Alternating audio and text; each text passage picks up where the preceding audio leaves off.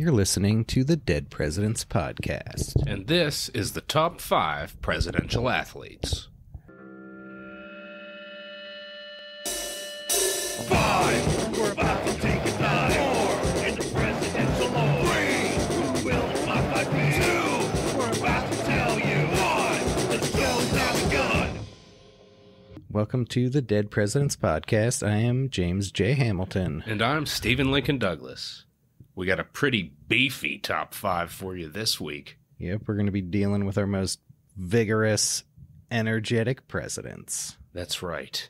We're going to go into the top 5 most athletic presidents. Number 5. Dwight Eisenhower.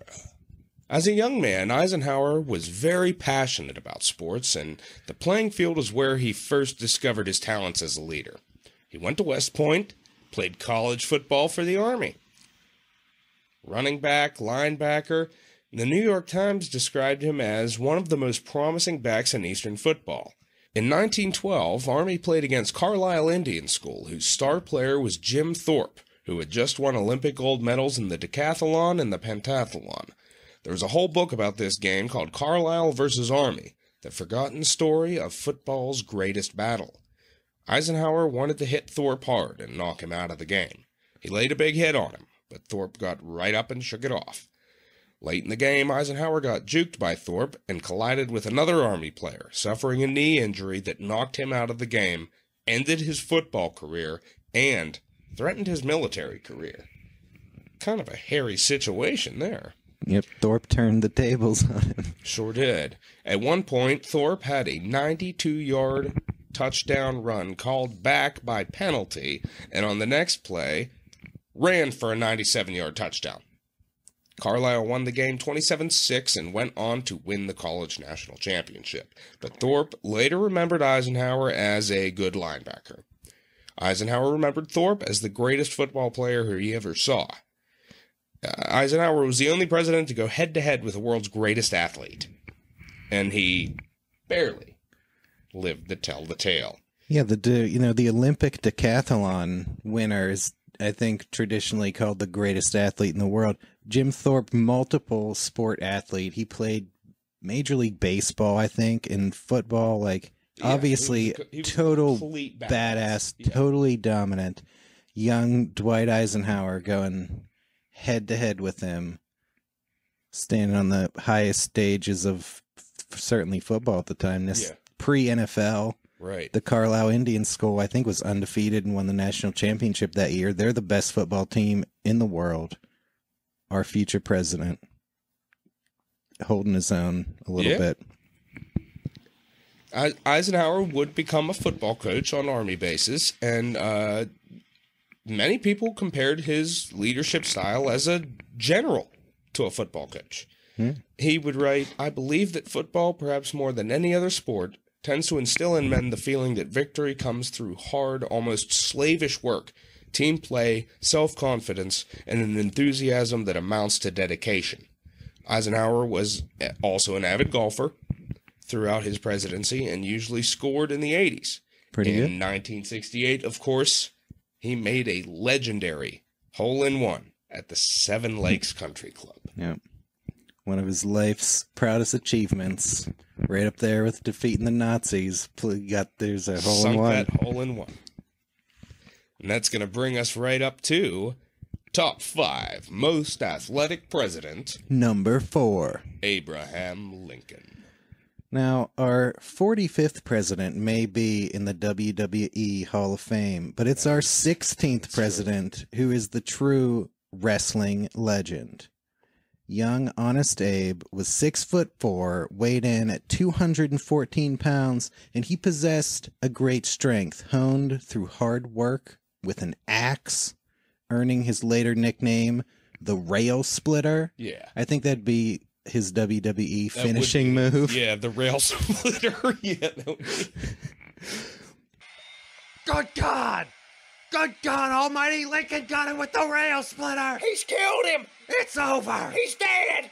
Solid finishing maneuver. At age 22, Lincoln lived in the hardscrabble frontier town of New Salem, Illinois, where men had to be tough and physical strength was valued, the neighboring town of Clary's Grove had a wild gang of roughnecks led by Jack Armstrong, a bull of a man, and a showdown developed when Lincoln got a job in a store owned by Denton Offutt.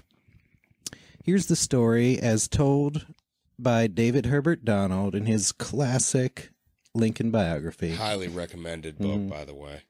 When Offutt, enchanted with his new assistant, began boasting that Lincoln was not merely the smartest man in New Salem, but also the strongest, the Clary's Grove boys called his bluff. They cared not at all about Lincoln's mental superiority, but they dared him to test his strength in a wrestling match with their champion, Jack Armstrong. Lincoln was reluctant because he said he did not like all the wooling and pulling of a wrestling match, but the urging of his employer and the taunts of his rivals obliged him to fight. In the collective memory of New Salem residents, the contest was an epic one, and various versions survived. How Armstrong defeated Lincoln through a trick, how Lincoln threw Armstrong, how Armstrong's followers threatened to collectively lick the man who had defeated their champion until Lincoln volunteered to take them all on one at a time. Wow. The details were irrelevant. What mattered was that Lincoln proved that he had immense strength and courage, and that was enough to win the admiration of the Clary's Grove gang. Thereafter, they became Lincoln's most loyal and enthusiastic admirers. That's pretty badass. Wow. Standing up for himself, and like he was nothing to laugh at. I mean, that's 6'4", 214 pounds. Like he was wiry. Yeah. I'll bet. He was tough. My He was. God. There's another story told by Carl Sandburg. A crowd was watching two other men wrestle when Lincoln asserted his dominance and his willingness to take on all comers. Quote, the ring of the crowd was broken when Abe shouldered his way through, stepped out, and took hold of one wrestler and threw him out of the center of the fight ring. Then, so they said, Abe Lincoln called out, I'm the big buck of this lick. Wow. His eyes sweeping the circle of the crowd, he challenged, if any of you want to try it, come on and wet your horns. Strong words from a strong man. That's Lincoln, man. Absolutely. Wrestling champion. I think he was supposedly undefeated as a wrestler for a long time. Then I think it was during the Black Hawk War. He went up against someone else who beat him. He later told the story that he had been an undefeated wrestler until he fought a big grizzly of a man, as he put it. Yeah. But I think in John Ford's Young Lincoln with Henry Fonda, I'm pretty sure there is like that scene where he wrestles that fella. Yeah, just like, Eisenhower on the football field, Lincoln in the wrestling ring, a good proving ground for young men who will go on to excel. That's for sure. And that's going to bring us to top 5 presidential athlete. Number 3. George Herbert Walker Bush. Bush grew up in a family that strove for competitive excellence, and sports were considered an important character-building arena. Bush went far in athletics, becoming the captain of the Yale baseball team and playing in the first 2 College World Series. Bush idolized Lou Gehrig as the ideal sportsman and followed in the footsteps of the Iron Horse by starting every game during his 3-year career, even if he had to play through injury. He played first base and was the team's best fielder. The Associated Press once called him a fielding artist. He was an average hitter but developed more power in his senior year. In one game, he had a single, a double, a triple, scored 2 runs, and had 3 RBIs. He later recalled that some scouts approached him as he left the field. However, that was the first and last nibble he ever got from the pros. He never achieved his dream of playing in the major leagues, but 3 of his Yale teammates did, and 9 played in the minors. Bush held his own alongside these world-class athletes and served as their captain. He led his team to the College World Series in 1947 and 1948, and though they unfortunately lost both times, the opposing coach said of Bush, he was an excellent fielder and a tough out. I'd put him on my all-time opponent team. During his senior year, Bush got to meet the great Bambino himself, Babe Ruth. He later recalled, "Meeting Babe Ruth on Yale Field was a thrill that stays with me to this day. He was cancer-riddled. His voice was more of a croak than a normal voice, but he radiated greatness, and I was privileged to have been asked to go out to home plate with him to receive his papers that he denoted to Yale." Bush was also an avid skydiver. He first parachuted in the Navy in 1944, but after his presidency, he took it up as a hobby. He was something of a daredevil. Yeah. Old George H. He celebrated his 75th birthday by jumping out of an airplane and did the same for every 5th birthday thereafter, up to and including his 90th birthday. He was basically confined to a wheelchair, but that didn't stop him from jumping out of a plane. Wow. That takes some gumption. Mm-hmm. And speaking of gumption, wow, we're on to top 5 most athletic president. Number 2. Theodore Roosevelt. Diagnosed with asthma as a young boy, Roosevelt determined to overcome his physical weakness through intense training. Yeah, we have to say, and it should be absolutely stressed, that he was a frail, sick, weakly boy. Yeah, with but he bad eyesight, mm-hmm. and he had some things to overcome. Yeah, he didn't accept that as his lot and was determined to work through it. He started going to the gym every day for a strenuous bodybuilding regimen, and he took up boxing. He and his brother, quote, took delight in blackening each other's eyes in boxing matches. TR was known to possess, quote, a wicked right hand. He went to Harvard in 1879. He entered the Harvard Athletic Association's boxing championship, hoping to impress his future wife Alice, who was in attendance.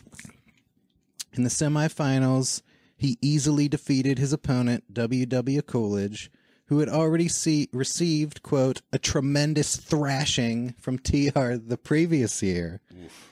But in the finals, TR faced the defending champion, C.S. Hanks, who had a much longer reach and better eyesight. TR had to fight without his glasses. Right. A spectator recalled the legendary match. "We witnessed more than a spirited contest. Owing to an innocent mistake of Mr. Hanks, we saw that prophetic flash of the Roosevelt that was to come. Time was called on a round. Roosevelt dropped his guard, and Hanks landed a heavy blow on his nose, which spurted blood. Loud hoots and hisses from the gallery and floor were set up, whereat Roosevelt's arm was instantly flung out to command silence. 'It's all right,' he assured us eagerly. He didn't hear him. With bleeding nose, he walked up to Hanks and shook hands with him. Hanks said good-naturedly, 'Hadn't we better stop?' Roosevelt shook his head like a terrier, bared his teeth, and began punching again. The rest of the bout was, quote, distinctly gory. Wow. It was plain that the smaller Roosevelt was outclassed. It was no fight at all, one student remembered. You should have seen that little fellow staggering about, banging the air.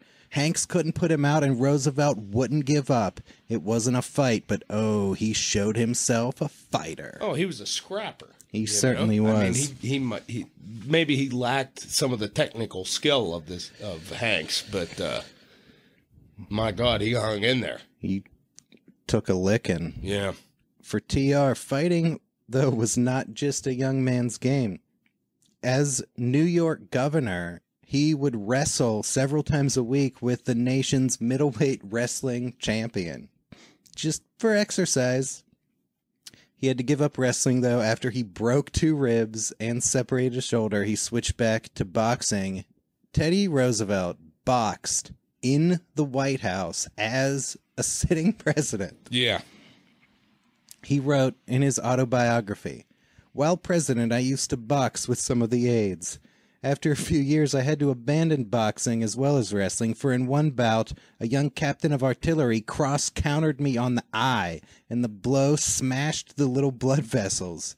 Fortunately, it was my left eye, but the sight has been dim ever since, and if it had been the right eye, I should have been entirely unable to shoot. Wow.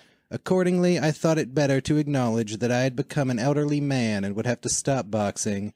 I then took up jiu-jitsu for a year or two. Yeah, so that's his decision. It's like, well, Need to tone it down. I got kind of like partially blinded in my left eye, so I shouldn't box anymore. Oh, I know, jiu-jitsu. Yeah.